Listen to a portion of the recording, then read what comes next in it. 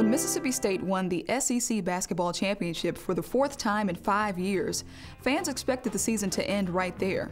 It was 1963, and the all-white team had never been allowed to advance to the NCAA tournament, where they might face African-American opponents.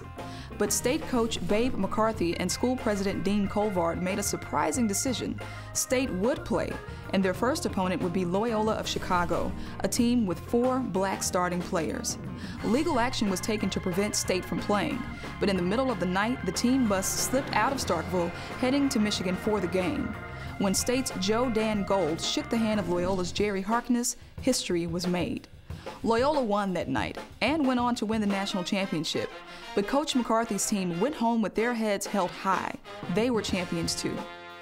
This has been Mississippi, a thread through time.